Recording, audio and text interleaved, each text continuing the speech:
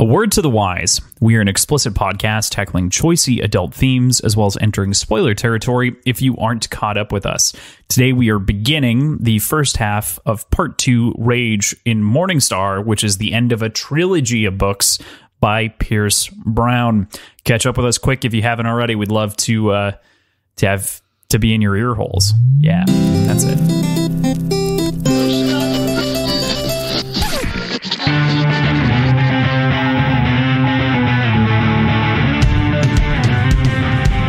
Hey there, this is Cross. And I'm PJ.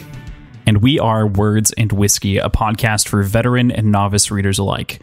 We tackle fiction novels and love to talk about what we're drinking. Think of us as your drunk weekly book club. This week, I'm going to be honest with you guys. We took a long time going through our show notes ahead of time, so I've already consumed my cocktail. So I will talk about what I drank, but I'm having something else entirely, which I'll talk about as well. Yeah, so today is our long third episode covering Morningstar by Pierce Brown, and we are here to discuss the first half of Part 2, Rage, covering chapters 13 through 19. Me saying it's long on the front end, it feels like I just cursed us to an extra long episode, even though we haven't recorded the rest of the episode. Or we're going to breeze through it in 20 minutes. Yeah, we'll see which one it is. It's not going to be the first. It's not going to be 20 minutes. It's not going to be 20 minutes. We ended up talking about this for an hour and a half before we even started. Yeah. So what are you having? So what I had, the fact that it's already gone is kind of a testament to how delicious it was. It's a cocktail that I've had on the show with a little bit of a twist. So one of my favorite cocktails, New York Sour. So whiskey sour with a float of dry red wine on top. But this time I used rosemary simple syrup, which I made last week, I think, or 2 weeks ago, and used in last week's episode. And a sprig of rosemary along with the lemon wedge that's typical. And then I used a Petite Syrah from Michael David, 6th Sense, 2017. It was really fucking good. So that wine is actually what I'm drinking now, just on its own. Nice. Did you have a beer to follow it up with? I do. And we decided on doing some sours, you and I. So I've got Puff Tart XL, which is a series of beers from the Brewing Project out of Wisconsin. This one is peach, mango, and plum. Ooh. So I am also having, it should be said that we are actually having all sours all night, except for your wine now. I am also having a whiskey sour without the rosemary and without the float. It's just a straight up whiskey sour as you'd expect it. Lemon, egg white, shaken. Pretty good. Nice. Definitely enjoying it. And then to follow that up, I have Evergreen Brewing's Sorbetto number 25, which is a sour ale with blueberry, blackcurrant, plum, vanilla, and marshmallow.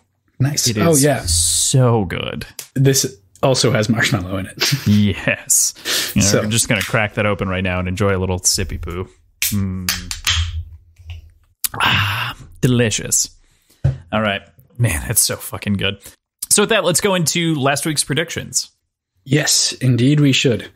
So you asked me what was going to come next, and I said training montage.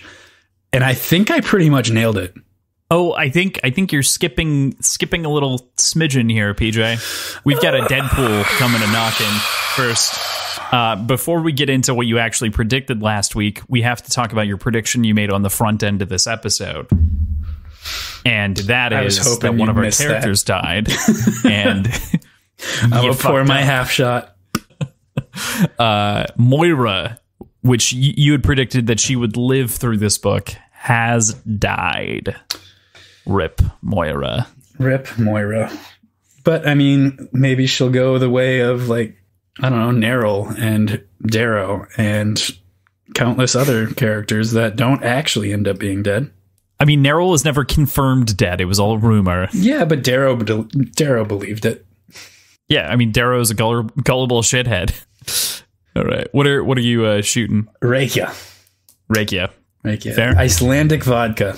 The best. And it feels like such a dumb gimmick to have volcanic rock filtration, but it gives it this minerality that's just so good. I love this vodka.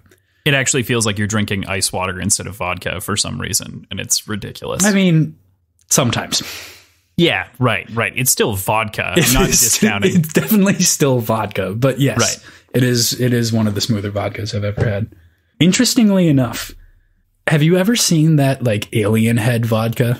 Yes, we bought it once and drank it together. You and I drank it together. Yes. Very similar to Rakia. Very similar. Not as good. Not as good, but I'm thinking they go through a similar filtration process. Agreed. Also, I'm just going to go ahead and ratchet it up a little bit because otherwise I'd have like a quarter shot of vodka left in this bottle. So I've got a 3/4 shot instead of half. Nice. Cheers. Cheers and sadness. Here goes the rest of this episode. PJ already has his drink done and 1 3/4 shots down the hatch. Woo, here goes. Oh, We're yeah. going fire. If we haven't mentioned it before, Crossland and I take a shot before every episode recording. Yeah. No, I think we've definitely talked about it a couple of times. I think like, woo, wow. Back to the predictions, though. What do you think comes next? You said a training montage with Ragnar round 2 with Victra. I am going to take the drink for that. You were mostly correct. We did immediately open into a training montage. Ragnar, whatever, was not there, but that's fine. He ended up being there for a little while. Yeah. I mean, he shows him up with the deadlifts. Mm-hmm. That's a fair point. Just slaps on so much weight that it's insulting to the two of them. Until there's not space to put on more weights. Right. Oh, man.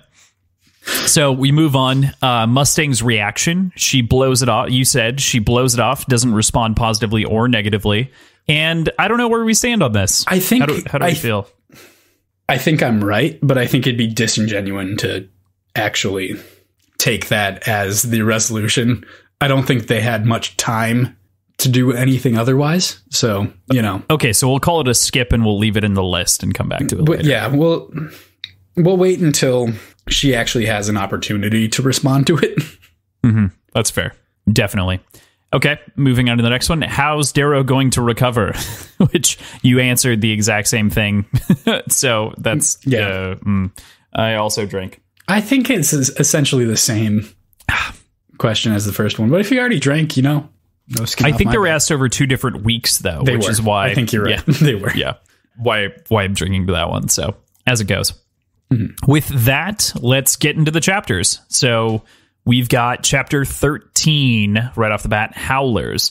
It's important to note, actually, that part 2 starts with a very, very important Severo quote, which is... Shit escalates. Shit escalates. Which is kind of the brand that is spun off of this. It is very much... Pierce Brown has adopted that phrase as his own in every which way.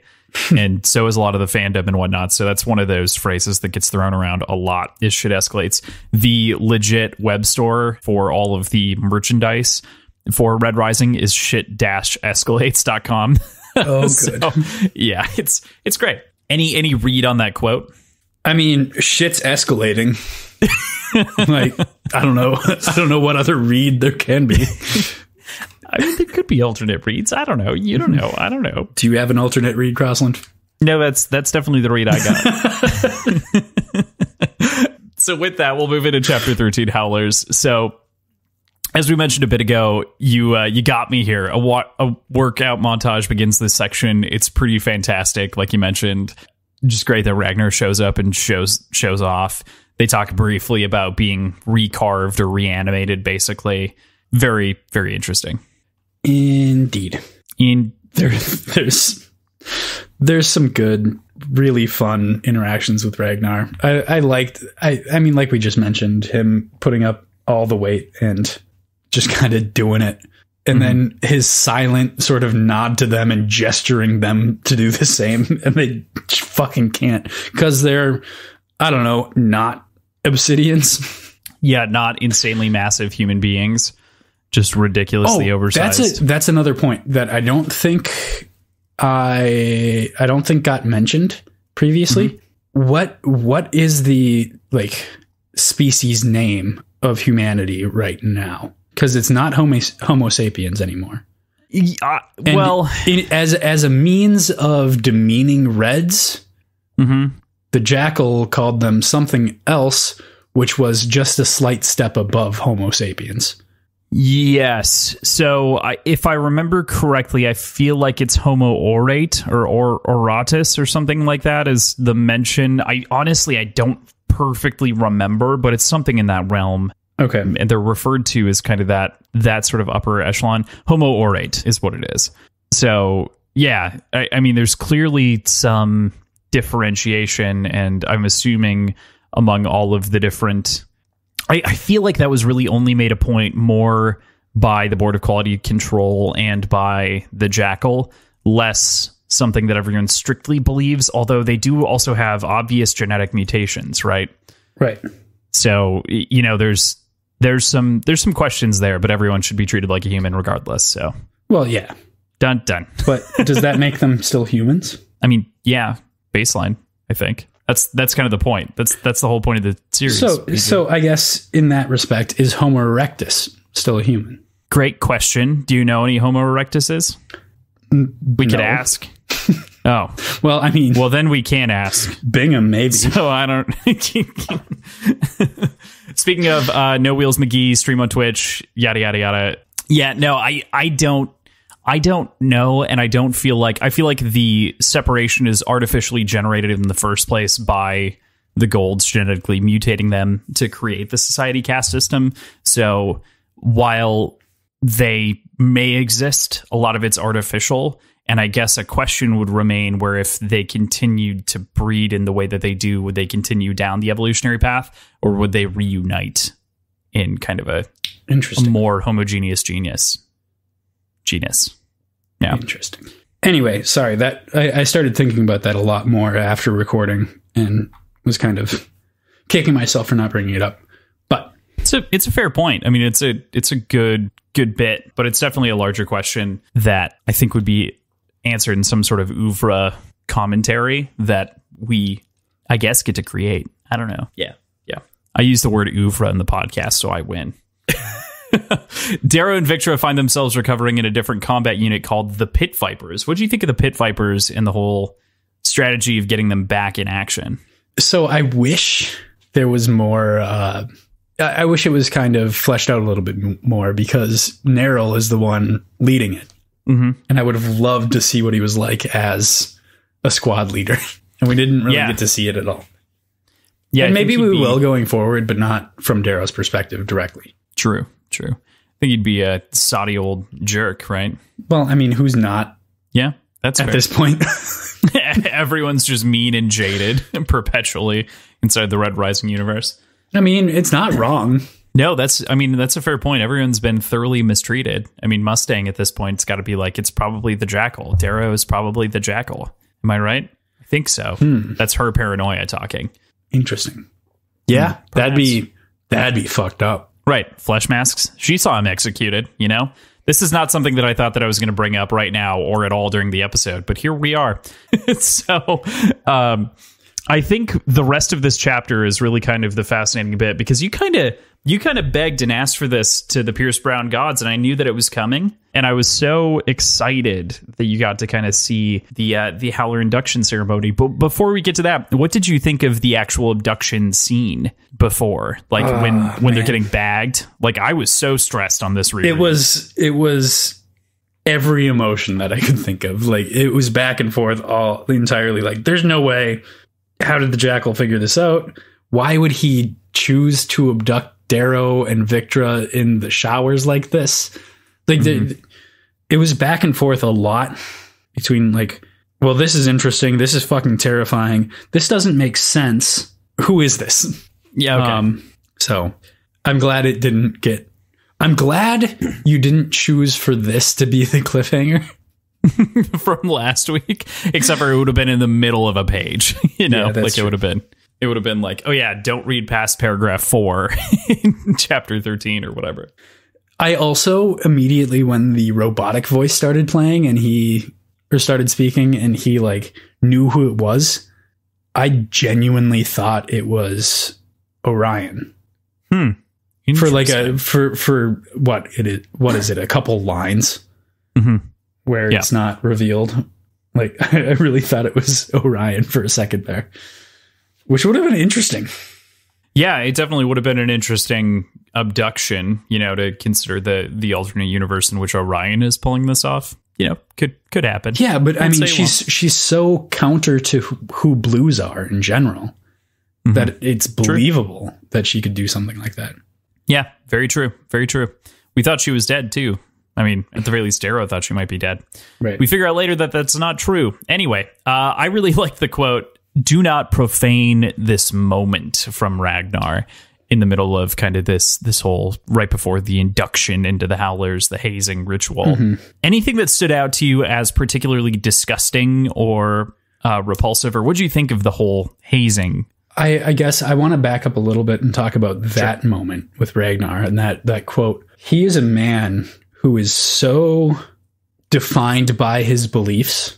And now that his understanding of what the world is and how it operates and who golds are and everything has been completely shattered. He has taken on the Howlers and their sort of traditions and lore as sacred beyond anything else. And it's really, really cool to see him sort of shift that sort of part of his brain that devotes to lore to something entirely different. Very true. I do not disagree in the slightest. I think that it is a fantastic read on that, is that he takes the oath later that's asked as this first family thing incredibly seriously. I would say he considers it maybe second to his stains that he's given Darrow right now. Like he still considers Darrow and Darrow's priorities to be absolute number one. But I think the Howlers are just as important for that same reason. He takes faith in general very seriously. Right. That's a great read. But as far as particularly disgusting goes, this is kind of a little bit of payoff on what was mentioned. Was it even last book? It might have been Red Rising. I can't remember. I think it was the beginning of Golden Sun. Okay. Or somewhere in the middle of Golden Sun, because I believe it was a new batch of Howlers getting inducted with mushrooms and other things like that. Yeah. So that's the thing, is we still don't know about the mushrooms unless that was part of the cocktail. That was, well, no, it says alcohol, mushrooms, and snakes. So we've got the alcohol and the snakes, but not necessarily the mushrooms yet. But we got cockroaches. Wait, you remember instead? What was in the old? Yeah. You remember what was in the last book? Nice. Okay, well done. Yeah, it said, I remember, I know it involves alcohol, mushrooms, and snakes. Good call. No, I'm just proud of you. That's it. That's all. I don't remember a whole lot, but when I remember stuff, I remember it pretty well. Let this little bean pod dad be proud of you, okay? Okay. Oh, bean dad. It's been so long. Anyway. I initially thought that they brought out 3 buckets. So there were three pit vipers, and after Harmony took a bite of the pit viper, like killed the pit viper, I'm doing it now too. Now I can't make fun of you guys. I'm doing it now too. Anyway, after Holiday beats the thing to death and takes a bite out of it, Victra immediately stuck her hand into the bucket, and I thought it was a different bucket with another pit viper, and I thought she was going to get bit. Fair. But I mean, this was a straight up episode of Fear Factor. Sans Joe Rogan. Sans Joe Rogan. Maybe that would have, I don't know, would that made it better or worse? I'm not sure at this point. I don't know. It's very unclear. It's shocking that there's no mushrooms if Joe Rogan's not there. But that's true. He would have made sure that happened. Pretty sure that would have happened. No, I really do like kind of the hazing ritual and the whole thing going on with the Howlers, and especially the comments that you made about the first family, second family thing. I think that that's really important, and kind of looking at that idea. Did you have any other thoughts on the whole placing the Howlers first over your real blood family? I mean, all it made me think of is Christianity and like Catholicism, and like God comes first. Well, I mean, okay. But why? That's kind of where it came from for me.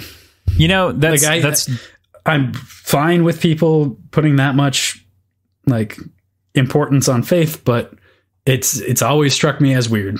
I don't disagree with you at all. What I actually see it as instead is, and I definitely understand where you're coming from with that. I think that I see it instead as Severo not having a family, and so he's effectively created one to replace a mom that was never there, really, and then a dad who was also absent. And so he's effectively created this like loner group of wolves, and he kind of wants everyone to be like him. Yeah. And which that's unfair, I think. I think it's really unfair, and kind of, whether or not it was done for like pure reasons, it seems like a really kind of harshly unfair rule to have in place. Do you think that there's any validity, or do you think they'll stand by it long term? Do you see that rule being broken? Darrow's already gone through so much torture and so much pain that could have been completely avoided by just giving up his family. Mm-hmm. I think it'd be for him to so casually do this. Mm-hmm. I think one probably says a lot about how he feels about the Howlers in general. Mm-hmm. I think he loves them unconditionally. Mm-hmm. But I think it also says something about his intentions a little bit long term. And I don't think he necessarily intends to be in the ranks of the Howlers forever. Interesting. I think he, in his mind at least, intends to be sort of back in the throne, so to speak. Yeah, definitely. No, I definitely think that that's a thing, and that I think that being among, let's treat it Arthurian a little bit. Being among like your knights is one thing, and being like adopted into the group when you were in fact the original one of the heads of the Howlers to begin with is interesting. Although he was kind of always separate, even in Red Rising. Yeah, he was. He never even started. He didn't create the Howlers. Severo did. Yeah, they followed Darrow, but Severo is the one that organized it and named it and created it. Right. It's always been Severo. Definitely agree with you. Acting on behalf of Darrow, but never Darrow directly. So we move on from there to chapter 14, The Vampire Moon. I love the description of Phobos that we get right away on 103. It's so small for a moon. It got me thinking into like all of the like planetary bodies that are out there, and it's crazy how I've just like taken for like granted the size of our moon. It's the 5th largest planet. It's like almost, or 5th largest non-planetary body. Yeah, which is nuts. Celestial body, I guess. No, not celestial. Non-planetary. It's larger than, I believe it's larger. Maybe it's not larger than Pluto, but it's larger than several dwarf planets that are inside of our area. I think it's bigger than Pluto. I think it is bigger than Pluto. It's nuts to think about the moon that way, though. Yeah, it is bigger than Pluto by 300 miles on the radius, which is nuts. Crazy. So yeah. Think about that. Yeah, our moon is bigger than Pluto by a radius of 300 miles. Yeah. The radius of Phobos is less than 2 miles total. Yeah. Right. Like it's so small. Not less than 2, less than 6 right? Kilometers. Yeah. 5K is 3 miles. Yeah. So 6 miles, right? What? A 5K is 3 miles. Is 3 miles. So. Yep. 12 kilometers. 12 kilometers is like 12K. Would be it's probably 8-ish, 6.5-ish probably. Yeah, closer to 7. But yeah, so it's small, like it's tiny. I've got to look this up. Tiny. Give me a second. We did a lot of math. We did do a lot of math going forward. Start talking about that. Yeah. So one of the things that I found really interesting is we were looking this up and we were talking about the radius, and we got fascinated. This is part of what we talked about for so long before the podcast.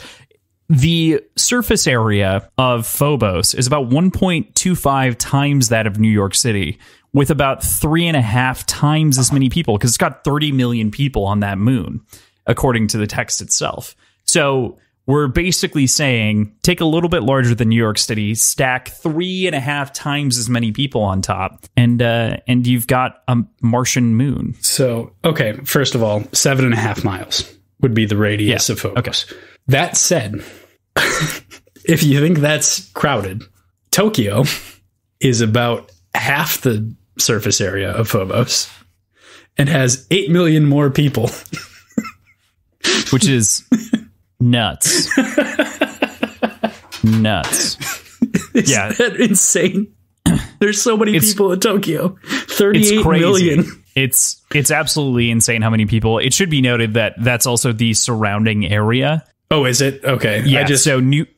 Newark, New York. So including Newark, it's 18.6. You know, it's more, but that would be including Newark. Newark is it would add a lot of a metropolitan area to New York, at which point it would be, you know, about size to size, 18 million. So it'd be an extra 12. But yeah, Tokyo still 38. Like that's. So Tokyo itself is 9.2 or 9.3. Yeah. So never mind. But it's half the size still. Your point to some degree still stands. Yeah. It's half the size of New York. It's got an extra 1.1 million people. It scales like crazy. Yeah. Basically what we're saying is, yeah, in a sci-fi universe, you could totally stack people. Like, yeah, it would totally happen on that moon. Mm-hmm. It's crazy to me. I'd taken it for granted that like every planet had a moon that was similar and not a strange bunch of misshapen rocks. What's crazier yet is that Deimos, the other moon, is smaller. Yeah. You know, like that's just. Earth has a second moon, doesn't it? Technically, yes. So it's not. It is an by definition body. It's a moon. I think. Yes, but I think it's an orbital body, so I don't think by definition it's not a moon. But it does revolve around the Earth's orbit. It's called Kurithine. One of my favorite sci-fi story series is written around it. Yeah. We should make our next expedition instead of to the moon. Should go to Kurithine. Yeah, there's an interesting time portal on Kurithine that you can access that will allow for you to travel multidimensionally. Not in this world. Are you sure? I guess I'm not. I can't. Yeah, right. Oh, I can't tell. Speaking of like real world expeditions, this coming Thursday, I believe. It's actually going to be the past Thursday, PJ, if you think about it. Last Thursday from when this is published, but this coming Thursday from when we're recording it, NASA is going to be live streaming a rover landing. I'm so fucking excited. Yeah, it'll be fun. Cool. I'm going to be working at the time, but I'm still going to be pulling up the live stream. And Crossland, if you're around, we should put together a little watch party or something. Yeah, Thursday I'll do that. Kurithine, for everyone's knowledge, because I'm still here obsessed on diameters, meters, radius of various orbital bodies, is 5 kilometers in diameter. So it's 3. You could run a 5K around that sucker. 4 times pi times 2.5 squared. Here we are talking about moons. The surface area is 78.5 square kilometers. Or miles. Nice. Did you say kilometers or miles?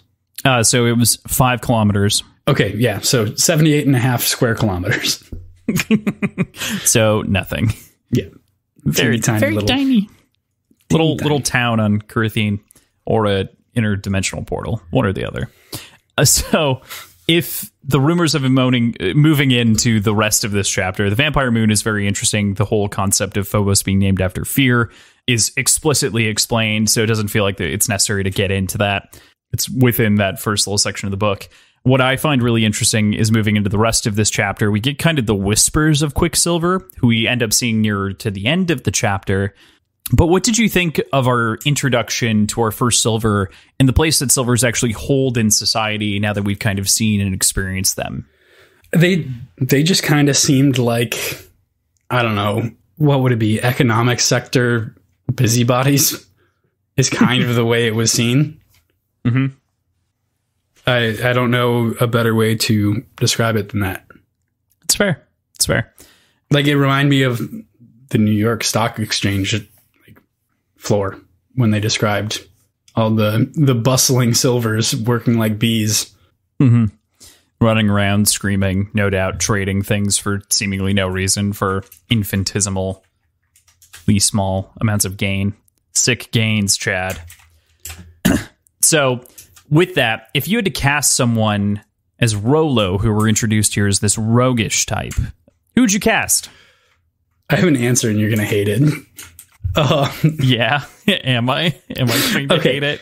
I'm not pleased already. Okay. So let's go through the way they describe him. Stringy and wry with sparkling bright eyes and a goatee. Okay. Think about this as well. Fairly near the surface of Mars. It's Jared Leto. Oh, no.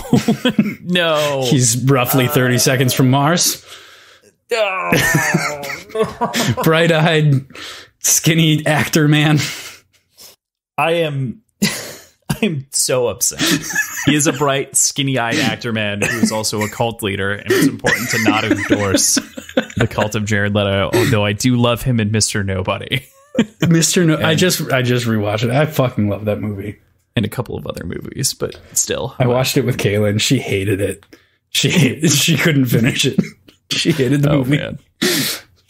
Well, it's not an easy pill to swallow. No. I also, to be fair, I didn't realize this. I bought the director's edition or director's cut of the movie. Oh, there's a longer cut? Yeah. Fascinating. I'll have to get it. It's really it's really good. There's quite a bit more. I think you'd get a lot more out of it, honestly. Cool. Yep. I'll definitely give it a go. It's interesting because I think it leads to a kind of a similar societal point to some degree. Yeah. So, but I mean, seriously, Jared Leto as Rolo would be interesting. God damn it. Just this, how many does he have? All his limbs? I think he had all of his limbs. Okay, but his coworkers didn't. It would be fun to see Jared Leto hack off a limb for some method acting, though. I'd be into that. And complaining this shit about Julia Industries. Yeah, right. Which is also interesting. You know, it's got to be Antonia's company at this point, right? Because she murdered her mom. Well, that's a hostile takeover. Victor Antonia murdering her mom is a hostile takeover. Yeah. I will not let my joke be silenced. I mean, damn it. Yeah. Is it really hostile? If the other person's dead? Yeah, it's double murder, actually, because, Victra in theory would be dead as well. It is ultimately funny, though, that Victra is here meeting him, who, I think it's also kind of like humanizing to some degree for her. Oh, it's in an indirect way. Like crazy sobering. Yeah. Like, it's even for Darrow, not even considering the cost of carvers. Like, didn't even cross his mind when he asked about it. And I felt like it came across as a little bit embarrassed when he was like kind of not shown up, but faced with the fact that like that's way more expensive than prosthetics are. Yeah. Not everyone is worth that amount of money. Well, there's that too. Yeah. And can afford it. That was kind of my point, is that like prosthetics are cheaper. It's not like you're just going to go out and get a carved limb, Mm-hmm. But I mean, they're not even seen as worth having good prosthetics. Yeah. But like the company pays for shitty ones. Which I imagine as like metal arm. Well, yeah. I imagine shitty prosthetics as like similar to like if you were to draw a perfect comparison, and I am calling it a perfect comparison, it's like George Washington's wooden teeth compared to like crowns. Fair. Yeah. So I'm imagining like literal 2x4s with a hinge in the middle as an arm. Yeah, I mean, if the wooden teeth were real and weren't teeth that were actually harvested from people, that's true. Right. That's way more totally hardcore. That's way more badass. Yeah, that sounds like something an Obsidian would do. But it sounds like a thing the Jackal would do if needed. Fair point. Evil dude. Okay, so chapter 15, The Hunt. I find it wonderful that they're in a trash compactor. I can't help. And I know that you reminded me that we set up this rule where any sci-fi references that the other one catches, the other one has to drink if we miss them. I don't think that this is a direct ode to Star Wars, but I can't help but think about the trash compactor in Star Wars. Right. And this isn't the only one that falls into that category. The boardroom where they face off with everybody kind of has that same sort of vibe. But yeah, again, I don't think quite Empire Easter egg.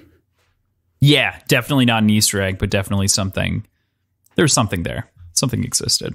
Yeah, it's an ode to it. I think that's the best way to put it. I love also how the heist movie this section feels. Like, it feels like Ocean's 11 in space. Okay, you got Ocean's 11 in space. I got Star Wars crossed with Night at the Museum.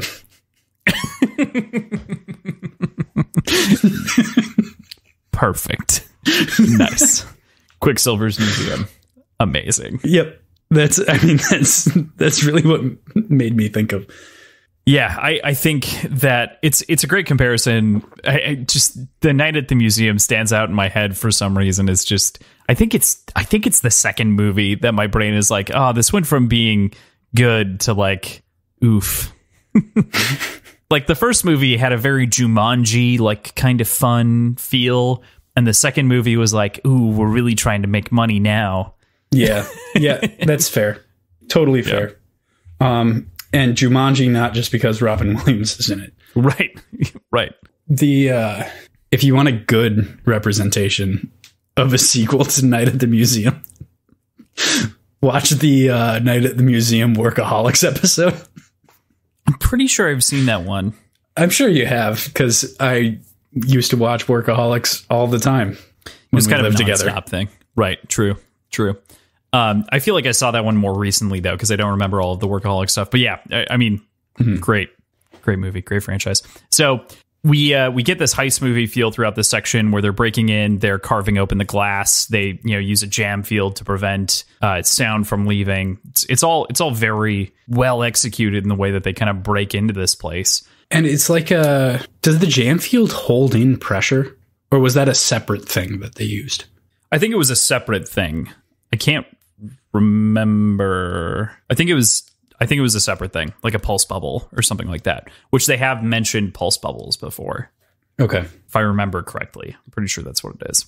We have the book, but it's over there on the bed and I can't be bothered. Well, fair enough. I have the book right here. And oh, wow, that's fascinating. No, I could definitely I also can't be bothered over a foot. But yeah, seems like what it is. So that's what it is. Headcanon. Important.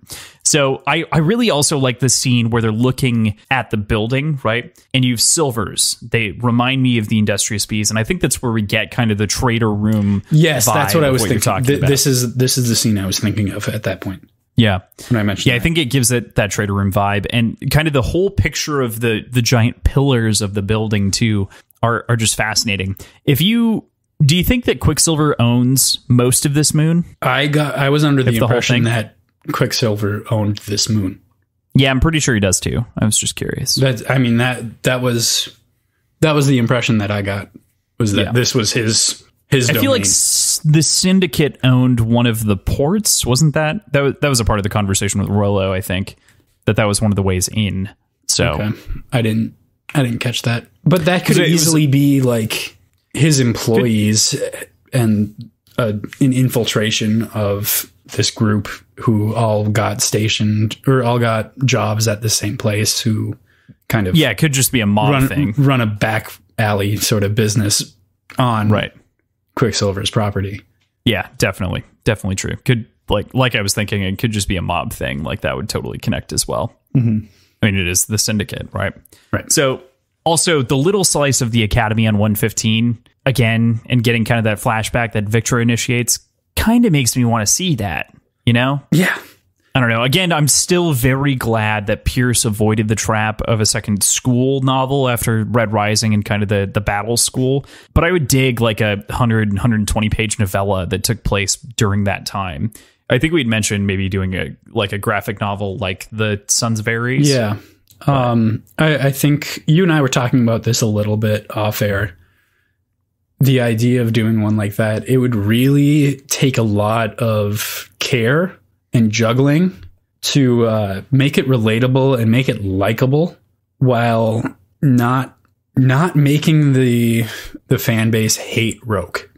Yeah, I mean, you know the payoffs, right? Like that's the trouble with doing any prequel or midquel or anything like that, is that people already kind of know the payoffs, so you have to be doing it for a good reason where it adds something to a character, right? Like you can build in the tragedy of Tactus a little bit more, would be a great example. Mm-hmm. You could build in and build up the fear of Carnus, which we obviously see a little bit of here in this like tiny little paragraph. You know, it's small enough, but it's a good glimpse back at that. There are a number of different pieces and components that can fit that way. We also, at the very end, I totally spaced on putting this in our notes, but at the end of chapter 19, he's reflecting on something he's being taught by a blue at the academy, which is the whole embolism thing. Embolism?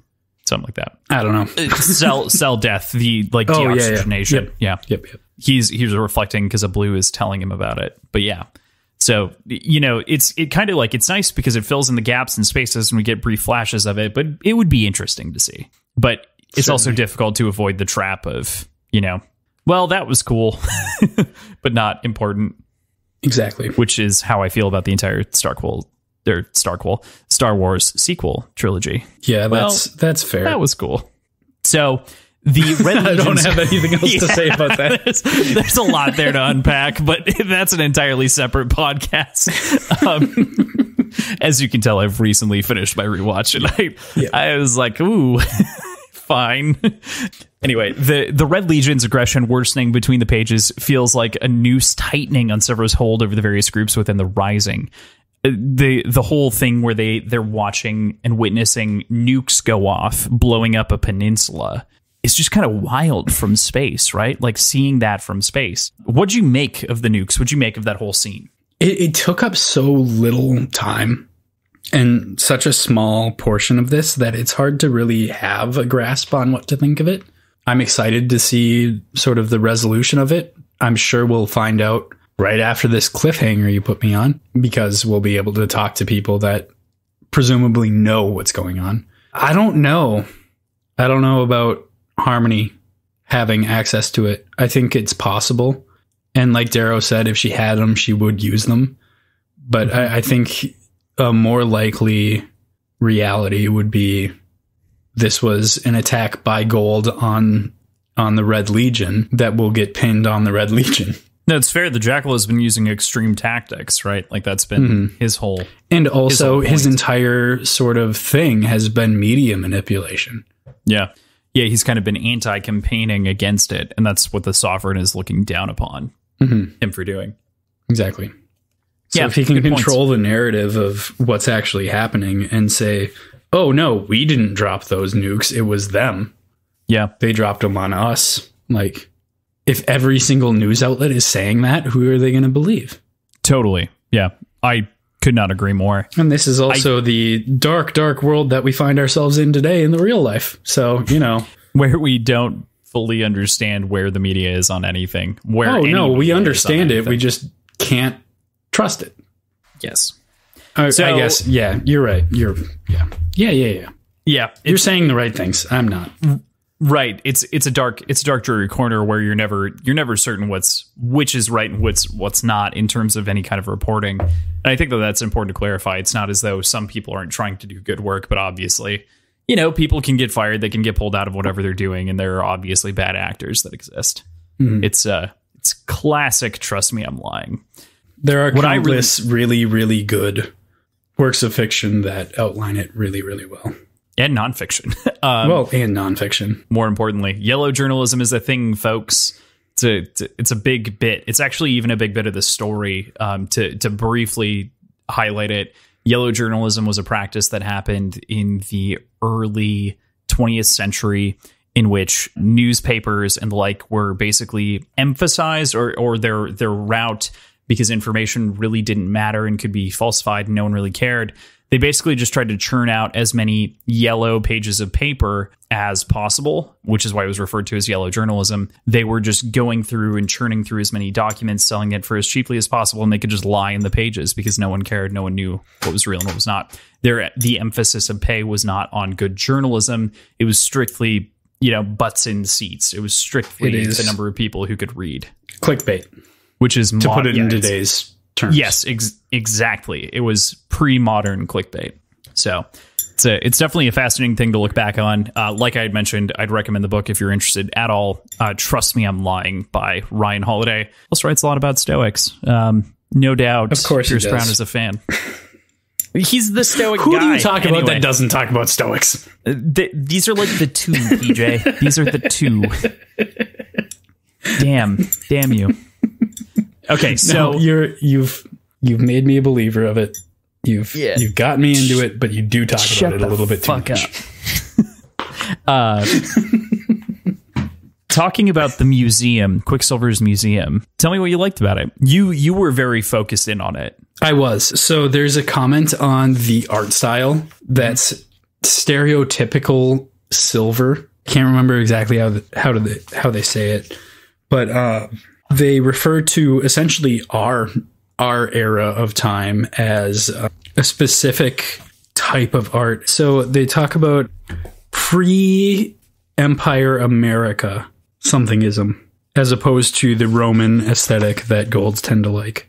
Mm-hmm. Pre-Empire ostentationism. Yeah. Instead of the reserved neoclassical Romanism so in vogue with the Peerless Guard. Right. And just kind of the idea that it made me think, is this sort of style and this taste cliche for Silvers because Quicksilver is so into it and he influences so much? Or is Quicksilver's sort of presentation stereotypically silver as a means of keeping golds kind of off their, like, keeping golds out of suspicion, I guess? Keeping them... Man, how am I supposed to word this? So I really... Do you know what I'm trying to say? I totally know what you're getting at. And it's actually textual to some degree, right? It is a little textual. I really like this line that said here, Darrow's kind of reflecting, so perhaps this tawdry dreamscape isn't for himself, it's for his guest. And I think that, like, tawdry, I'm not in most fiction, I'm not a fan of what I'd call $10 words, which are words in which I have to go look it up in a dictionary because I can't understand via context that well. Tawdry dreamscape, though, works well. Pierce Brown does lean on some $10 words every now and then, or $10 phrases, which can be really beautiful. He executes them well.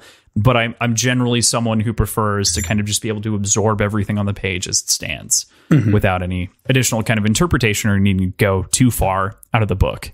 Kind of breaks you out of it. So, but tawdry dreamscape is very specific, and I think it gets that image of it raises, and I think to some degree kind of answers the question that you're asking, which is he forges this identity for others, and he's also associated it with Silvers because ultimately he is the highest up Silver, and he probably influences everyone else underneath. Right. So that's sort of my question is he taking on the stereotypical Silver as a means of presenting himself as a stereotypical Silver, or is his taste creating the Silver stereotype? Yeah. And it's hard to say either way, but it's an interesting thought. Yeah, it's definitely hard to say. It would be something where we need a larger picture of the world, but I think you could argue that from the outer perspective, it would be that he is like the pinnacle of taste, even though he doesn't believe in it. He's very much using it as a front to guide everyone to believe that, like, that's the way to be. Okay. I think that's textual at this point. I guess the way to really figure it out would be dissecting what his room looked like, his own private chambers. Mm-hmm.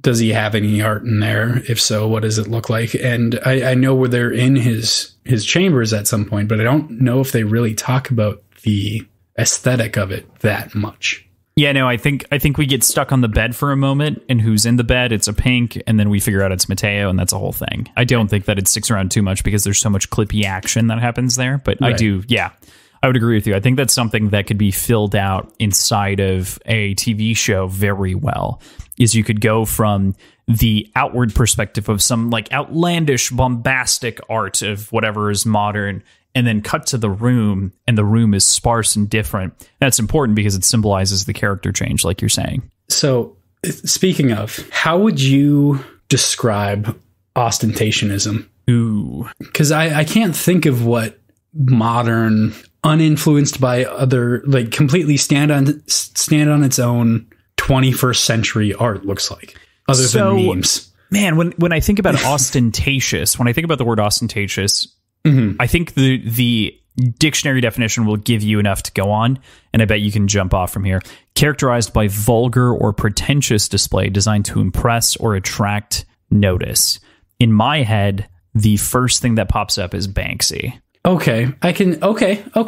Yeah, I could see that. I don't think that Banksy itself is ostentatious. I think it has something to say, but I think in general, there is this need to be loud in all like fashion and art and everything else. And that's why I think we're also seeing a trend back into like neoliberalism, or not neoliberalism, neo-minimalism. Yeah. Very different. That's sort of my problem in thinking about this is I would, based on this text and the disintegration of our country in general, I could think of ourselves as pre-Empire America in this context. And I'm trying to think of what our unique identifying art style is. Banksy, I guess, is a good way to put it, but even that goes back 30 years. And I think it's just memes. Yeah, I mean, true. I mean, there's like abstract stuff, but even like that's all rooted in abstract art that goes back 50 years, 60 years more. Yeah, memes are the art of the people, arguably. I'm thinking to some degree, especially within the context of Quicksilver's exhibits, I'm thinking more... Oh, no, I'm not saying he has a bunch of memes hanging on the wall. Yeah, right. Like, I don't think he actually has that, but... Oh, no, I definitely agree and understand what you're saying. I do think that memes play a much larger cultural note. I don't know that they're art, though. I don't know about that. I don't think that they'll be looked back on as art. I think they will be looked back on closer to the way that we think about old political comic strips. I was just going to say political cartoons. But I think they're a step further than political cartoons. They're more like a live heartbeat, where political cartoons were commentary. Right. They have to be consumed now. They have to be consumed in conjunction with the moment. Like I said earlier, Bean Dad. No one's going to get that in a year. Like, it is factually abstract. Everyone's gonna be like, what the fuck's Bean Dad? it's not gonna make any sense that this guy went on a 9-hour journey with his daughter trying to teach her how to open a can without actually teaching her anything. Like, it's just not gonna be a thing, right? Memes are definitely interesting. I think they're closer to they're somewhere between journalism / news, because news is immediate, journalism mostly can be immediate. There are obviously larger impacts, and momentary commentary. They're somewhere in that space. It's hard to say. And then there's the comment from the, I guess, back and forth between Ragnar and Victra. Victra sighs, gory hell, man's got the taste of a tabloid socialite. Ragnar cocks his head at the dog. What is it? Art, Victra says, supposedly. So presumably she falls into the sort of gold point of view of what art is, very sort of Roman-esque, which is essentially just kind of the human form. When I think of Roman art, like, it's all realistic interpretations of specific humans. I can't think of any sort of other Roman artworks that stand out, at least. Yeah. It's very much realism, very much, obviously very sculpture focused. I can't even think of Roman painting off the top of my head. Well, anything famous, at least. What's really interesting, and maybe viewers and listeners don't know this, but a lot of what we assume are marble statues, a lot of them were painted, or metal statues were originally painted. They just faded and degraded over time. But they were still sculptures. Yeah. That's what I'm saying. I'm talking like paint on canvas artwork. Paint on stone or carve into stone was more of a thing. Right. And I guess that's kind of where... That's where my disconnect where, like, is. What other era or what other culture was such a big deal, right? Is because art shifted in a big way. So but even before Romans, like every other sort of era and region and society that I can think of has 2D painted artworks. There are Roman paintings. I'm sure there are, but there's nothing that's prominent and well known. No, so or well studied, at least. What I would say, PJ, is that a lot of what we assume is Greek art is also Roman art because they share so much. That's fair. Background that like ancient Roman art and Greek art go hand in hand. A lot of the pottery and whatnot, it's all inherited, right? Yeah, that's fair. Yeah, and I mean the other component, if we're talking art in quotes, Romans wrote a shit ton of stuff down, which That's true. Others did not. That's very true. Yeah, which is part of the reason that there is. Man, we are so off topic, but I think it's worth mentioning. No, I think it's on topic. I think we're talking about. I'm about to go off topic. Okay, so that's more where my brain went. So much of Western culture is so well documented that it can make components of Eastern culture hard to get into around similar time frames. The Indus Valley, for instance, is something that I find very fascinating inside of Indian culture, and there are things that are recorded, but there are also just time gaps that exist in which either writing or whatnot didn't exist. And so a lot of it's interpretation. And that's where Roman culture becomes so interesting because it is directly translated into our modern languages. That makes it easier for us to understand, of course. But also the other component of that is like Chinese and Japanese. That's why they're so prevalent. Part of the reason they're so prevalent in culture. I by no means am a culture expert, but with my analysis, that's where I'm at. I love to study Eastern stuff, but it's easier to study Western stuff because it's more prominent. It stands out, and they wrote more shit down that's either hasn't been decayed or lost over time. Mm-hmm. That's fair. Yeah, that's my off topic. There you go. So, anything else on the museum? No, I think we got into it and we got out of it, and then we kind of danced around its corpse for a little while. So I think I'm good with that. Cool.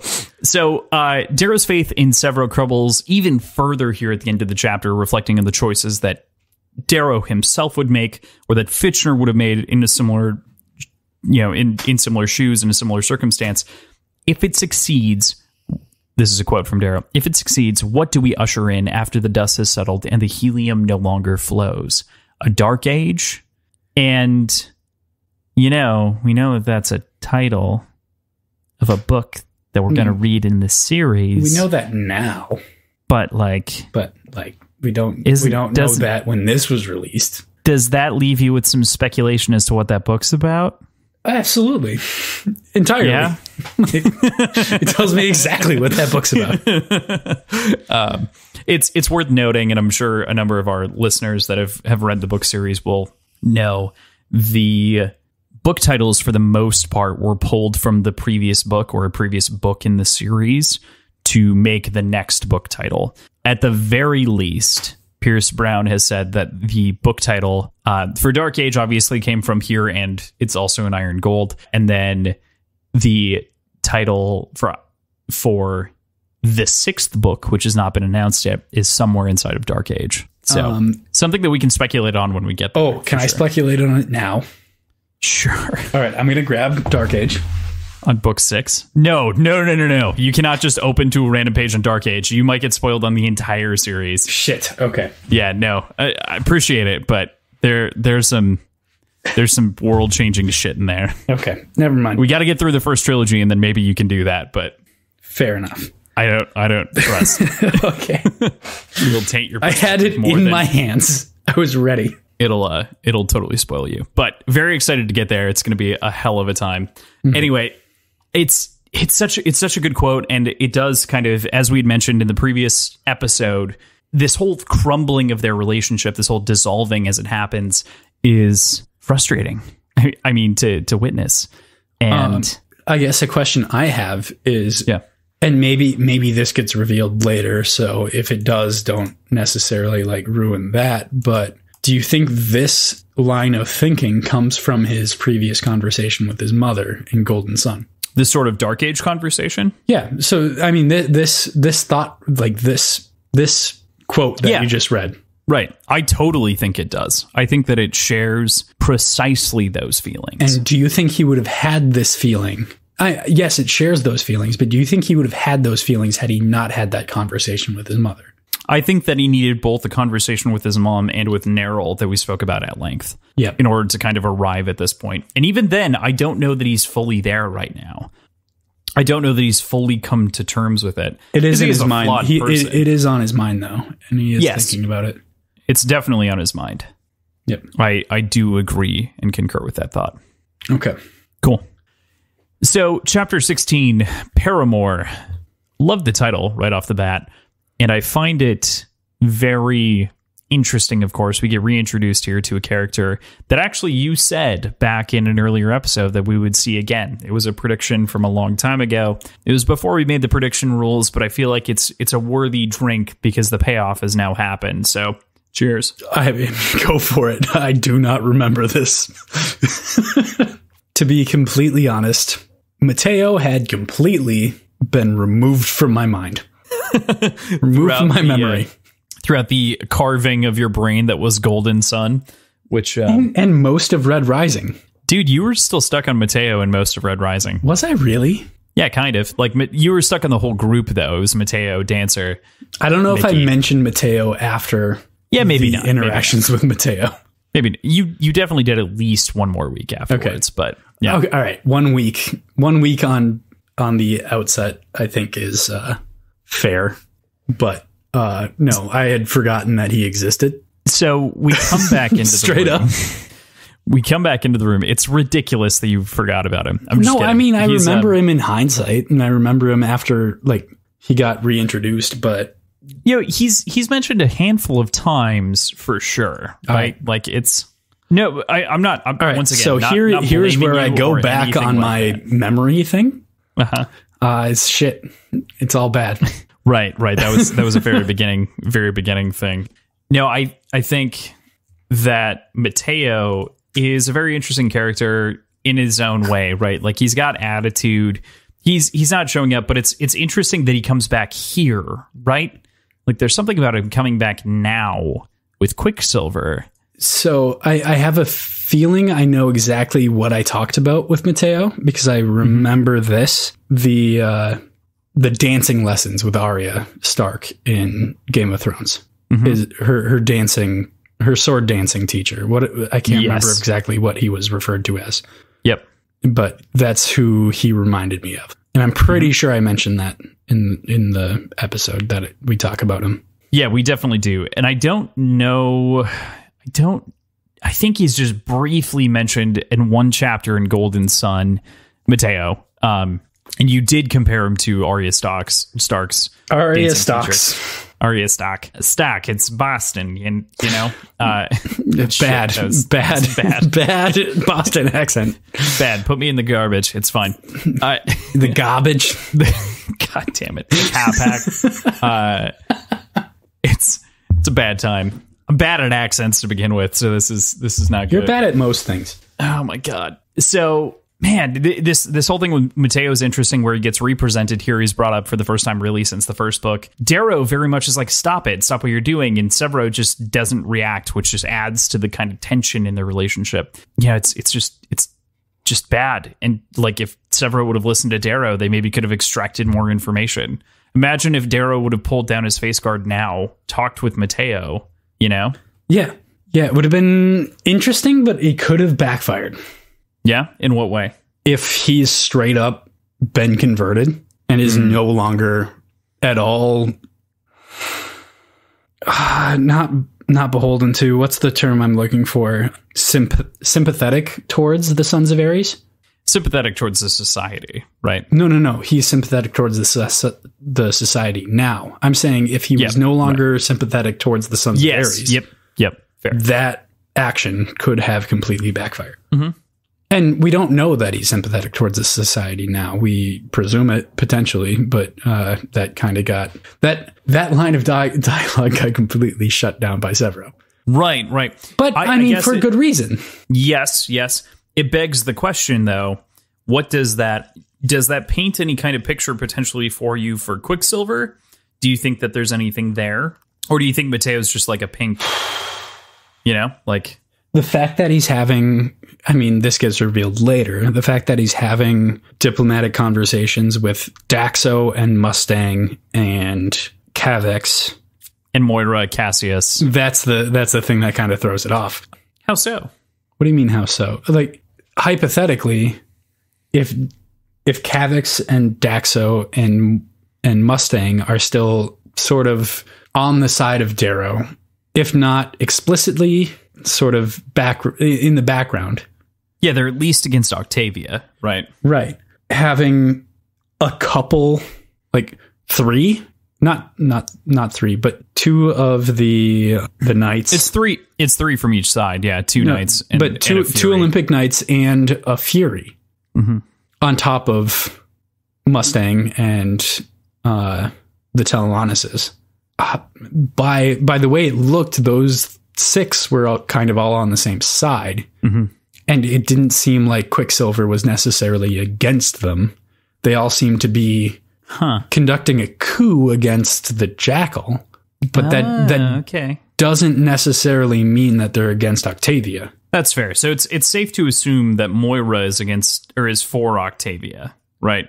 I guess it's hypothetically safe to assume, but we don't know that, and we won't know that because she's fucking dead, and I already took a shot for it. But Cassius, at the very least, is for Octavia, right? The knights are there because they're the arms. Yeah, right. So speaking to the points on the knights and the points on the Fury and these other 3 that were formerly of the Second Moon Rebellion, we'll call it. It feels kind of like a peace meeting to some degree, but that's not necessarily the full context. But it also wasn't entirely. It wasn't made clear whether or not Cassius and the other Olympic Knight and Moira were working directly with Mustang and the Telenonuses. Yes, I definitely agree. I think the question that I would ask to you is more in the realm of, do you think, what does Quicksilver have on this? Why are they meeting with Quicksilver? I don't know. I really don't know. I can't. I can give like a vague idea without like hinting at anything. I feel like at this point, the text points to the relationship that he has with the Jackal, which you kind of talked about. Yeah, clearly that's a part of it, but also the Jackal's not there. Yeah. And seemingly they're speaking in a way that was not clearly, but seemingly there was some subterfuge going on. There was some hidden agendas. Everyone believed Mustang was out in the Outer Rim. Like there is some secretive movement going on as a means, hypothetically and presumably, to have this meeting without the Jackal knowing about it. It's fair. But we know Mustang is the smartest person in the universe. But does Mustang approach this as allies with Cassius? Or does Cassius just happen to be a separate arm of the conversation? Fair. Interesting. So, I mean, we kind of like, to some degree, gave away the goat on what's going on in the room. But before we get there, sorry, everybody, spoilers. Spoilers. You should have already read. Exactly. But we skipped over a very important part, PJ. It's very important. Okay. Sophocles isn't there. Quote. That's all I care about. Page 126. Food request. Looks like someone has ordered a This is the most important part. A whole host of mutton and jam sandwiches and coffee to room C19. And there it is, our delicious theme of this series. The cooks giving away the ghost of where Quicksilver and, as we've mentioned, the gang of other I don't know if you're using the term giving away the ghost properly. I don't think I was at all when I wrote it either, and I just kind of went with it. I originally wrote goat, and then I deleted it and wrote ghost, and then like put in quotation marks, or in brackets, ghost question mark, and then just ended up going with ghost. I was like, whatever, it's fine. We'll be late in the episode, we'll be drunk, it'll be okay. The most important people in this society as far as figuring shit out and getting what you need goes is the cooks. True. They got us to where we needed to be. Like they are the weak point in security always but also the strong point of our hearts and the backbone of this story. Well, yes. It's important. Nobody doubts that. The cooks are everything. The cooks are everything. We'll never forget the cooks. Has anyone else, like outside of our podcast, talked this extensively about cooks? No, not at all. I didn't know if this was like a thing that you've been pulling from like other conversations, or if it's I'm pulling this out of my ass, PJ. No, I love it. I love the idea that cooks are the like breaking point of society. It feels like it every episode. Every book, cooks have had a very important part. Golden Sun was disappointingly like lacking in cooks. We had the strange, really kind of skittish cook from Earth who was used to serving the Ash Lord, and that was about it. He didn't give up a whole lot of information. No, he just gave them way too much food and spoke incoherently. Too few cook occurrences in book 2. Yep. Was a lot of consonants. There's the sophomore slump. So to finish up the chapter 16 roundup, we've kind of already talked about it, but we breach into the room, we run into some familiar faces: Moira, Cassius, Daxo, Cabax, the Death Knight, and Mustang. So that's an interesting thing you just brought up. The Death Knight. He is somebody who Darrow says he knows all of them. And I took that as he personally has connections to and knows all of them. I didn't take that as he recognizes all of them. So this is the Death Knight, someone that we know as readers. Yeah, man. Totally. I know it'll get revealed. Yep. I know things will happen, and I know you can't say shit, but that's where my brain's at. Like, who is the Death Knight? Seems pretty reasonable, right? When would he have met him? You know, would it have been? Is it a him? Maybe. Did it say it would say him? I don't know if it did, because I think it's Leah. Leah's fucking dead, dude. Leah's extra dead now, but was very dead before. The point stands though on the Death Knight. You know, it's a good question. You know, the only space that we could have been introduced to him at this point would have been when's that like weird gap that it'd be cool if a novella was there? The Academy. Oh, the Academy gap. That'd be really cool.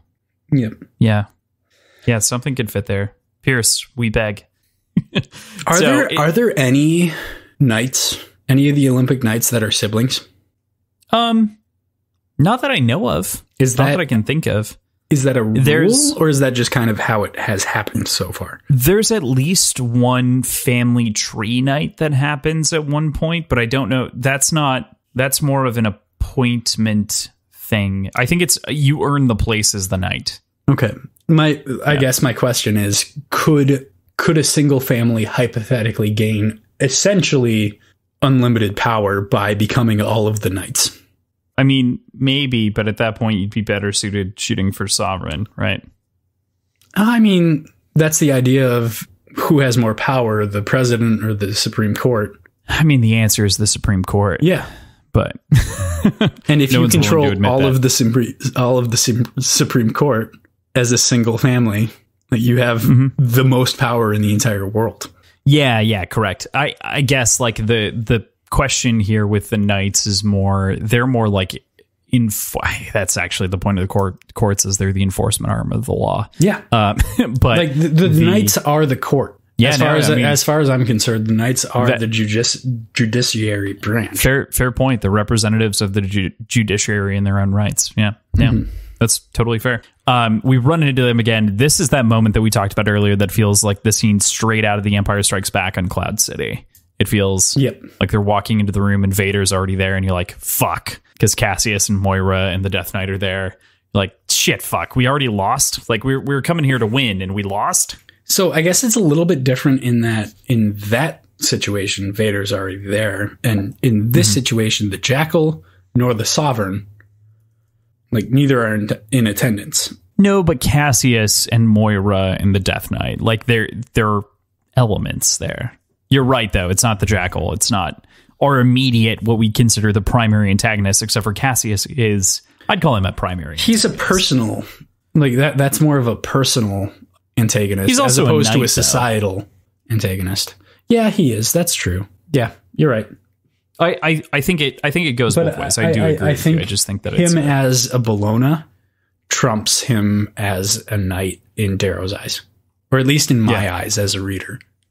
So we move into chapter 17, Killing Golds. I love that after this very dramatic header for the chapter, we get the very first line of the chapter is hold your fire. There's just this like brilliant irony that goes from this like high note of the announcement of chapter 17, killing golds, into hold your fire. And then we get like a very tense conversation. All right. Please remind me to never choose you as the reader of an audiobook. Oh, never. I would never be the reader for an audiobook. Because that was fucking awful. No, I mean, kind of intentionally awful, but I was trying to differentiate. I know. Be cool doing like a cast voice in an ensemble thing, but there's no way that I could pull off multiple voices instead of the same presentation. That's fair. I've been listening to an audiobook in which James Franco narrates, and James Franco does a fine job in some things, and he's a pretty good audiobook narrator. In this case, every time he leans into his signature, like Russian accent or Eastern European accent, it's the same character, and I can't help but hear the artist. I can't help but hear Wiseau in his voice and just want to scream. Oh, good. Listening to a Stephen King book right now that he narrated, and it's a great book. I actually hadn't read it before. Old classic called The Dead Zone, but yeah, it's that little bit just like hit me out of the story during this one chapter in which Eastern European doctor is talking to him, and it's just like, no, no, put it away. But yeah, so the tension in this whole thing between Darrow, Severo, and Victra and the rest of the room is just fucking palpable. There's so much in the pages, like weapons are pulled out, and weapons are the pulse fist on Victra's armor, or not Victra, Mustang's armor starts to bloom around her hand and like grow there. There's the slow unfurling of all of their weapons, the evaluation of targets. It's just tension. It's a masterclass on tension. The sort of heads up display targeting of weak points in armor was really, really cool. Yeah. It was a brief mention, but really cool. It totally reminded me of Iron Man to the same degree that like Jarvis would mention something. Being like, yes, hit here. But it wasn't obviously voiced. It just reminded me of that same kind of like heads up display sort of manner. Yeah. I loved it. And then kind of the back and forth among the team members of the like cutting of comms that happens to Darrow is just brutal. I mean, from Severo, because everyone's kind of questioning what to do now that they've got familiar faces and people that they think are at least semi on their side, right? Like Daxo, Cavax, and Mustang are definitely against Octavia so far, as we know, but they're not necessarily pro Suns. Well, they were. That's the thing. They were against Octavia. We don't necessarily know that they are. That's why I said necessarily, right? Is we don't necessarily know that, but we know that they're not pro Suns. Right. Or at least we know that they're not explicitly working with the Suns. They could very well be sympathizers. That's Democrats, tough to say. as has been said in other books. Yes. With the hard K. Yes, the hard K. No, it's definitely a thing, and this whole chapter is, like I said, a masterclass in tension. It's worth noting here that Ragnar leans in to the Reaper for the command, where everyone else is kind of questioning what to do or who to listen to between Severo. And I think that gets back to the thing that you said earlier about kind of the family dynamic. And I think it also breaks the rule of the Howlers first mentality, which we also talked about on the front side, in which Ragnar doesn't choose the Howlers first. He chooses his stains, his choice to Darrow. I don't want to say his stains, because he did offer the stains, but it's more like Darrow earned the loyalty than accepted the obedience. Think about that monologue he made to Mustang in the mines. Yeah, where he talks about the scars that he earned for the Reaper. And also how much more weight that holds than everything else because of the freedom that he was given to choose to earn those scars, as opposed to being forced to receive them. Yeah, I just think it's particularly interesting looking at Ragnar right now in the lane of him being a Howler, as well as being more loyal to Darrow than he is to the Howlers. You know, when he also said, don't take these oaths in vain, or don't take this moment in vain. Well, because this moment. I mean, up until then, up until this point where there's sort of confusion, they were one and the same. Mm-hmm. Yeah. The Howlers were acting on behalf of Darrow, even though they were technically being led by Severo and were created by Severo. The entire point was to act on behalf of the Reaper. Right. So there wasn't sort of any sort of dissonance between those thought processes. And that's I think why a lot of the Howlers are kind of having trouble here. Whereas Ragnar has always had strict loyalty and respect for Darrow. Mm-hmm. And that extended into the Howlers as opposed to the other way around. Right. Whereas everyone else, it's kind of inverted, where they have respect for the Howlers and loyalty towards the Howlers, and by extension, respect for and loyalty towards Darrow. And that's why they kind of experience this sort of questioning of who to follow and what to do. Whereas Ragnar is able to very easily and very quickly suss it out and say, okay, well, there's a problem here, but my point is to follow Darrow. And the Howlers were sort of his means of following Darrow as opposed to the other way around. I think that's actually a really great point to make, is that there is an obvious separation of mentality. I would say the only people who aren't fully separated that way are the original Howlers, like Clem and Pebble. No, but even them, they were recruited by and trained by and led by Severo from the beginning. Darrow never led them. Yeah, well, I mean, Darrow did lead the Howlers in battle. Darrow was I felt like he was more of the spiritual leader of the Howlers. He was never the head of the Howlers. He was the reason for the existence of the Howlers, but Severo was the head. Right. And I totally agree with that methodology of naming. I guess my point is just more that the original Howlers attach more to the original moments that they all shared. And so I think that there's a better But they shared so much more of those moments with Severo than they did with Darrow. Yeah, I guess especially when Darrow was gone at the Institute and they were still the Howlers and still operating under Severo. Yeah, PJ, I'm not disagreeing with the idea that they still maintain a ton of loyalty there. I think a part of the reason that we see this divergence in who they point to or who they look through for leadership is this hierarchy that obviously exists, right? Yeah, that's fair. Within the Howlers. And so there's a conflict that's at the immediate top of the Howlers that exists even here. And the Howlers are supposed to be the people that are very loyal to Severo, right? And so my point is not that they should be more loyal to Severo than they aren't. They should be by all rights, by the code that they've taken, but they clearly have questions.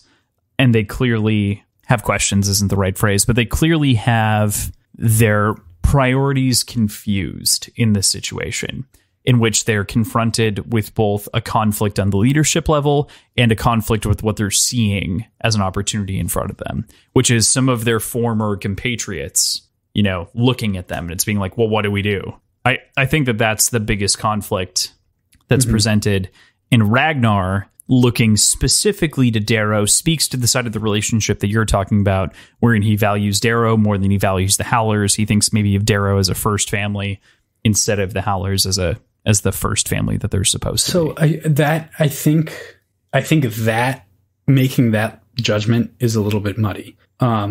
Because I think we have to get into what Ragnar sees in the Howlers and what he believes in as far as the Howlers go. Mm-hmm. Because I think him following Darrow is him in his mind holding that value of the Howlers, our first family, because in his mind, Darrow is the leader of the Howlers and the reason for the existence of the Howlers. I think that's the point I'm trying to get across is sure. I think a lot of the older Howlers don't hold necessarily that exact same sentiment and that same sort of line of thinking and connection points being made. So I don't think at all that Ragnar is conflicted in his oath to the Howlers. I see. Because I think his entire reason for the existence of the Howlers in his mind is Darrow. He sees it all as service to Darrow. Sure.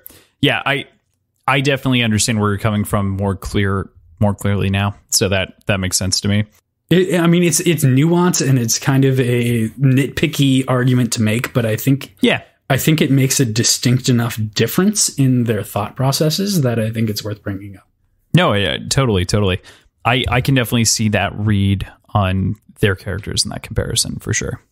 Like I'm not thinking Ragnar is abandoning his oath to the Howlers because of him following Darrow. I think this is his act of following his oath to the Howlers. Yeah, I can see that. We'll see how that unfolds going forward, but yeah. So we move into the rest of the scene, which is just a ton of beautiful action, right? Mm-hmm. This is cinema. Like, this is cinematic writing. Once again, it's flawless. It's excellent. So until the tension finally snaps, Ragnar ends up throwing one of his razors through the head of the Death Knight, and that makes him more like the Dead Knight. Am I right? Oh, Jesus. I feel bad for cutting you off in that.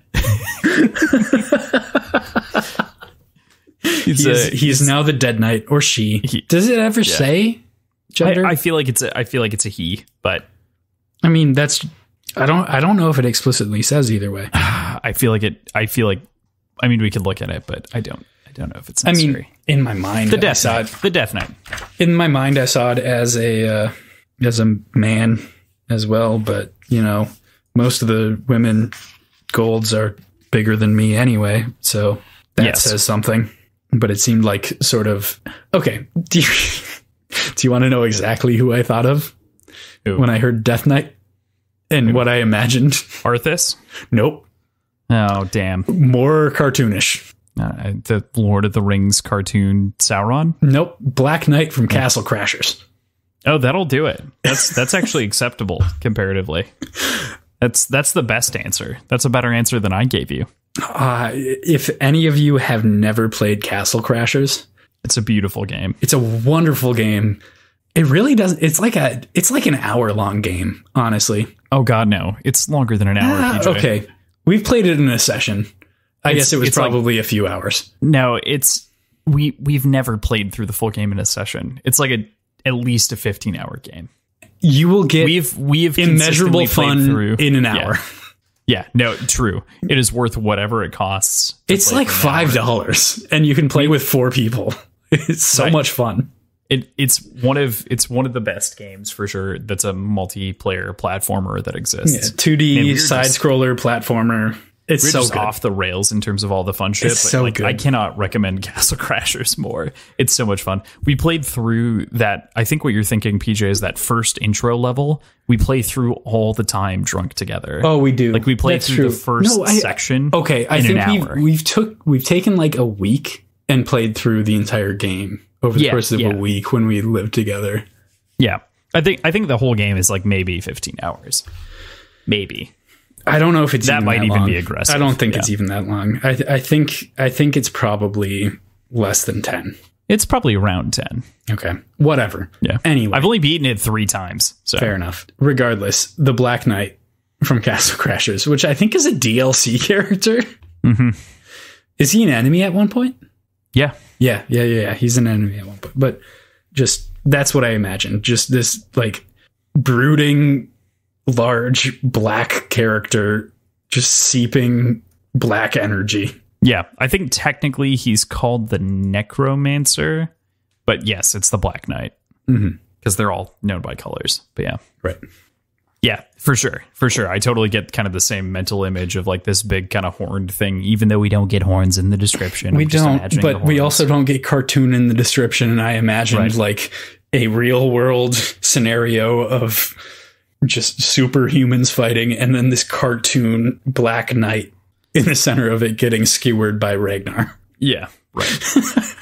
Hey PJ, do you know who's in this scene? Who's in this? Cavax Telemanus. Yes, is in this scene. This is my big spirit animal, right? Of the Telemanus. And unfortunately, Sophocles is not. Ridiculous.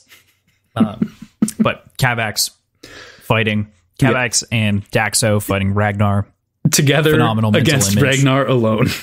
And cannot deal with him, which is hilarious. There's a lot of various tense moments that happen. Cassius taking down Victra in various like sideswipey blows.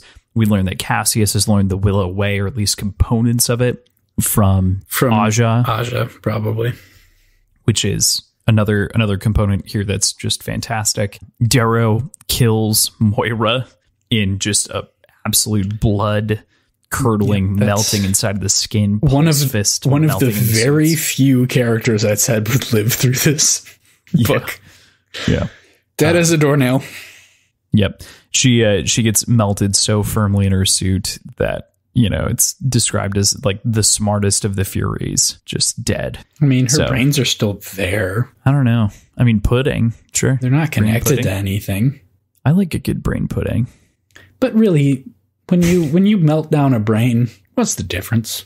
I also love this line that comes after that. This is the Reaper who laid Cassius low, who slew Karnus, who gold cannot kill. It's just like, nice little shiver moment inside of this section. Yeah. We're finally back to Darrow being Darrow.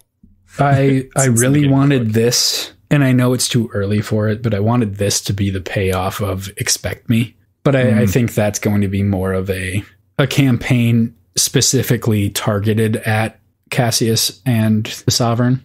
Yeah. I don't think it would have been that.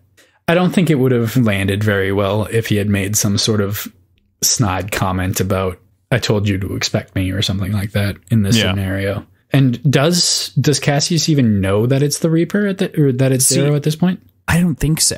I don't think that he gets a view, and I think that's a worthy question to ask you, is I don't think that he gets a view at all, because he's out of the room, I think, by the time that Mustang actually reacts to him. I think you're right. I think that's textual in the way that it's written on the page. Mm-hmm. So, and Darrow obviously can't speak because the only thing he wants to do is stop everyone from fighting. That's when he finally pulls down the helmet to reveal. Right. So, any other moments stand out to you here? I guess not entirely. I think everything else is very beautifully written, but nothing that we haven't already mentioned. Yeah, totally fair. I mean, I think it's worth mentioning that Mustang didn't just immediately murder him upon seeing who it was. Yeah, true. So I think your sort of idea of Mustang not knowing if it's the Jackal is kind of dead in the water there, unless she's also somehow on his side. I guess she is his twin. Right. She still has a family attachment. That's still. I don't know if she does to the Jackal now. Maybe not. I feel like that's gone. We'll have to see. I would think so after murdering their father. But also after the constant urging of Darrow to not trust him. Yeah, but he's still family, right? So she didn't kill him. I agree with you herself now, huh? Right. Yeah, right. And also, that would have made this book so much easier. This series so much easier if she just fucking murdered him. Right. Severo is also kicking Darrow for not killing people. That's actually the entire next chapter, which chapter 18, The Abyss. So Mustang runs away at the end of the last chapter. And what'd you make of Orion being alive, the pack still being out there, and Mustang's decision to run? I think it makes sense. I think it makes a lot of sense. Mustang deciding to run. I think there's so many different scenarios behind the scenes that we don't have access to that could cause that to happen and be important enough for that to make sense. Right. Whether or not she's acting as a double agent of some sort, whether or not she has other things she's juggling. Like there's too much possibility there to make any sort of real prediction on that. The Pax and Orion being alive, awesome. Mm-hmm. Wonderful. I guess the Pax isn't alive, but I don't know. I think it'd be pretty cool if Pax's disembodied ghost is now like haunting the Pax. I'd like that. I don't think that's the case, but Orion still being alive is wonderful. I'm excited to see where that goes. Mm-hmm. The fact that Mustang gave that information to Darrow also tells me that she is at least a little sympathetic towards his cause. Mm-hmm. And wants him to succeed in some way. That's not a bit of information that you would just give to an enemy. Yeah, no, I definitely agree with you. I thought you had a little bit more there. No, I thought I did too, but I don't think it conveys anything more. It's okay. No worries. So, I definitely agree with you. It's very interesting in terms of who survived and how much like kind of info that we gained here from the strategic move to infiltrate here. The core argument between Darrow and Severo also leading into this chapter has been building for a while. But what'd you make of it? What'd you make of kind of the expulsion of energy that finally happens here between the two of them? Which lines are you explicitly talking about here? I'm thinking most of this chapter in general. So speaking to kind of the decision to cut off Darrow's comms and everyone being like, wait, he cut your comms. So I think this creates a divide, a big divide between Darrow and Severo in the eyes of everyone else, all the other Howlers, and between those two themselves personally. There are promises that Darrow made to Severo. I don't remember if it's this chapter or if it's previous, about keeping everyone safe. And my prediction, I don't know if it's one of the predictions on this page or on this episode, but I'm going to make an official prediction here, is that Darrow's actions and Darrow's existence and his place in this campaign directly caused Severo's death after explicitly promising to not let any of the Howlers die. Wow. Okay. And I think that is going to weigh extraordinarily heavily on Darrow. Yeah, I mean, I would think so.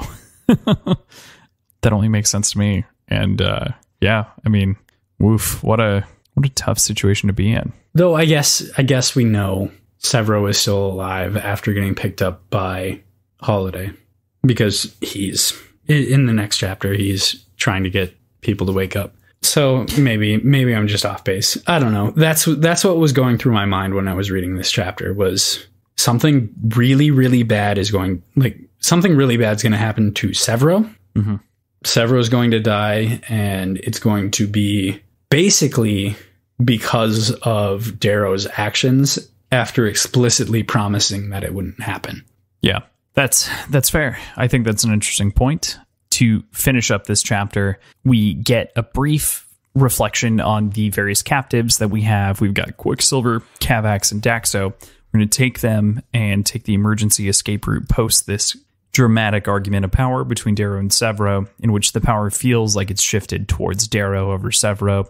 Like you said, potentially is dramatically terrible outcomes for Severo down the line. And they eject themselves out of the side of the building in a heroic, screaming Howler kind of move, in which Severo just stays silent. Mm. We move into chapter 19, Pressure, which is just 2 pages. So we end with this wonderful chapter in which it explains to the audience what exactly happens when you float through space with an oxygen in your lungs. And kind of the whole process. And that's really all this chapter is. Yes. We actually did a little bit of external research on this. Yes, we got into an argument and then not necessarily an argument, but I posited my understanding of how human interaction with space works, and Cross pointed out that these aren't necessarily humans as we know them today. So there were a bunch of tests done in Texas, I want to say back in like the 60s, where they straight up tested the lifespan of dogs in the vacuum of space. And 15 seconds seems to be the point of like unconsciousness, like the point where there is no more oxygen in the body or blood, period. 2 minutes seems to be the threshold of whether or not the dog will be alive at the end of the experiment. Anything after 2 minutes, all of them were dead. I think you mentioned that Pierce Brown consulted a physicist in this writing. Yeah, it was and those numbers, those numbers make total sense in that scenario. 2.5 isn't that crazy of a stretch, especially if it's if the death threshold for a dog in the 1960s is 2 minutes. Right. 2.5 minutes for a evolved Extra version of humanity, a more stacked human, if you will, a double human. Human. Yes. Excellent. Being 2.5 minutes, I think that's understandable. I think they're going to be very hurt for a very long time. Yeah. Fair. But, fair. It's gonna be something to deal with for sure. I would like to mention to anybody horrified by that like scientific study. Yes, they tested on animals. Yes, that's horrible. But at the same time, they did their due diligence and they sedated the dogs. They were like unconscious and what's the painkiller? What's the term for that? Don't remember. Sedated? Sedated, I guess is the right term. Those dogs that died didn't feel pain. Those dogs that survived also didn't feel pain.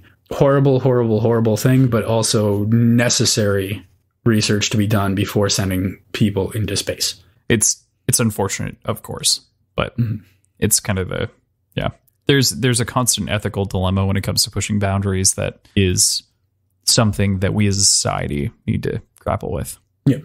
Yeah. So we leave you this week right in the middle of a climax. How's it feel? It feels like the end of Golden Sun. It re-sparks my hatreds for you. No, I'm excited. I'm always excited to keep reading. I envy any of our listeners that get to experience this without having to take breaks like I am. But ultimately, I'm really appreciative of the care that you take to choose end points and start points for this show to make for the best possible conversations. So ultimately, I'm understanding and fine with it, despite how mad I am. That's fair. What's really interesting is this is actually the first of 3 episodes in part 2. I lied to you. You did. So you did lie to me. Yes. So this is going to be next bit that we're tackling is going to be fairly interesting. Before we get to that, let's do your predictions. Okay. So PJ's predictions. Now that we know Mustang is live, what comes next with their relationship? I think it's going to be very, very, very delicate and slow. And just for everyone's safety, both hers and theirs, it's going to be cold and kind of emotionless conversation to start to begin discourse between them. And I think it has to be. Okay. So the second question, what do they do now that they have Quicksilver, Daxo, and Cavax? Daxo and Cavax, I don't see them being problems. I think it'll be them ultimately joining Darrow, maybe not in the same sort of capacity as the Howlers or any of the other Sons of Ares, but I think they'll become assets to the Sons. Sure. And I think they'll be let alone or let go pretty quickly. As far as Quicksilver goes, I don't know if the Sons will stoop down to torture. I don't know if they'll need to. I think that's on the table, but I think Quicksilver will be used as a means of gaining information on the Jackal's operations. Yeah, that makes sense to me. Okay. Well, cool. Anything else? Nope. Right. I feel like we covered a lot this episode. So all told, next week we will be reading chapters 20 through 27, the second of 3 parts of part 2, Rage. So this is going to be kind of the middle chunk. The week following this is going to be short. Stop before reading 28, correct? We do read 27. Correct. Read through 27. So I keep saying that, and I keep pointing this out, because when we first started recording, there was so much confusion. Read until. Like, there was so much confusion. Because you said read until, but you'd always say read through out loud. So I was always fucked up, and I'd sometimes read ahead and sometimes not read enough. And I'd have to like stop 5 minutes before recording and read the last chapter. So I'm sorry if this gets annoying for any of the listeners. I do like clarifying exactly what to read. No, it's because I've been traumatized by Crossland. Oh, so badly. By Pierce Brown, you mean? No, you're the one that's choosing where to read to. Fair. Fine. So that's where we'll leave you for this week. Continue to grow and refer us to any of your friends and family or anyone that you know loves this book series. Leave us a review on Apple Podcasts. Subscribe to us anywhere. We're now on YouTube, finally. After all of our various bits. Currently in the process of figuring out why YouTube does not like me trying to construct playlists on it. But every episode is currently transcribed. We are up to date. And they should all be going forward automatically published on Thursdays, automatically pushed. So very exciting, very new. But leave us a review, subscribe, look there. Anywhere that you like and love us, comment, interact, send us an email. Yeah. Feel free. Wordsandwhiskey.show is our website. And Words Whiskey Pod on Twitter and Instagram are the three, I guess, best places to interact with us. Always a treat to interact with the listener. Do we plug the next thing that we're going to be doing? Next thing we're going to be recording? I mean, we may as well, right? We might as well. So this upcoming week, we're going to be recording a podcast. Who would have thought? Not the same podcast you'd think. No. So High Key Obsessed, which is at @high_key_obsessed on Instagram, I think. Yes. High Key_obsessed is a podcast that we will be featured on. We're going to be recording it this week. I'm not entirely sure when that will get released. We'll make sure to keep you posted on all that. But it's just mostly going to be me and Crossland talking about the shit that keeps us friends and that we're collectively obsessed about. So It's going to be a ton of fun. I'm super excited for it. So keeps us friends, as though we wouldn't be friends if media didn't exist, you bastard. No, I mean, just in general, like there are things that we are both obsessed about that I feel like strengthen our friendship. I'm not saying we wouldn't be friends, period. But maybe maybe we'd be, I don't know, acquaintances or something. Totally. Yeah. Fascinating. And you're dumb and I hate you. No, it's going to be a great podcast. We're very excited to be talking with Thomas, and it's going to be a good time. It will be. Crossland, I don't think we've talked about this. Mm-hmm. Are we going to be drinking during that podcast? I'm planning on it. Okay. Do we want to create some themed out cocktails? May as well. Yeah. I think we should. Maybe pineapple driven. Pineapple driven. All right. Yeah, because I mean, his logo is a pineapple. His logo is a pineapple. That's a good point. I think it sounds like a great idea. Okay. Perfect. Let's do it. You heard it here first. Or maybe second, depending on how quickly he turns those out. That's fair. Okay. So with that, thank you so much for listening, and we'll see you next week. Absolutely. Love you all.